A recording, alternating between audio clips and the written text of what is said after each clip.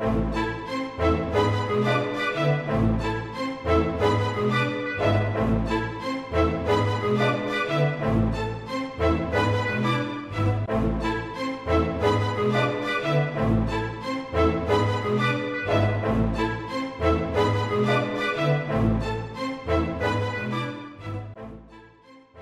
of London Archaeology is part of the Museum of London. We actually get all our funding from property developers because the way archaeology works in the UK is it's all tied to the planning process. So if you want to develop a site and it might impact on archaeological remains, you need to find yourself an archaeologist. You need an archaeologist to help you get planning permission, and then if there's going to be a need for an excavation or indeed to protect the archaeology, then you come to somebody like Museum of London Archaeology to help you. What we try to do is we try to help developers and give them certainty. At the same time, we try to add value to what they're doing. So if you like, our mission statement is to give certainty and value. And the value comes from unlocking new knowledge that people didn't know about before, which goes into the school system, into the education system, and is delivered back really to the public. We have here in Museum of London, we have about 200 archaeologists and other specialists. It's an incredibly rich mix of very clever people. It's somewhere I always wanted to come and work for that reason.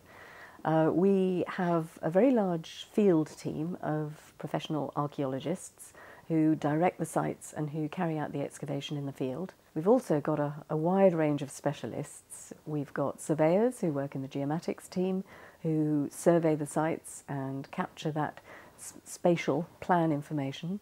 We have an in-house team of specialists in finds, all sorts of different finds, all sorts of different periods.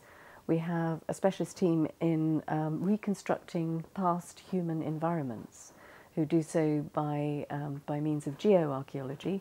We have our own photographers, our own illustrators, we have our own archivists. It's a very rich, multidisciplinary topic. Well, with 200 people or thereabouts, we have perhaps 20 different field projects going on at any one time at the moment, and all of our specialists indoors are working on the post-excavation analysis of all of that work. A typical day means that people are coming in, collecting equipment to take out to sites. We have a team of client managers, contract managers, who negotiate and arrange and manage all of the projects and liaise continually with our clients, the developers. So it's a highly professionalised business these days in the UK.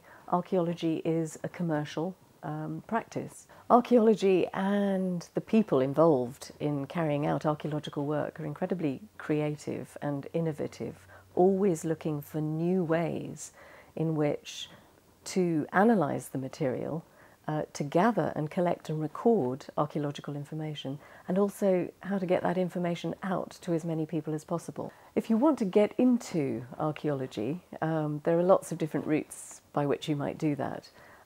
We have a lot of people who've actually studied archaeology at university and who've then gone on to gain practical field experience. And we also have a number of other programs where people come and join us, people come and work with us on a work experience placement. We also run a community excavation at least once every year.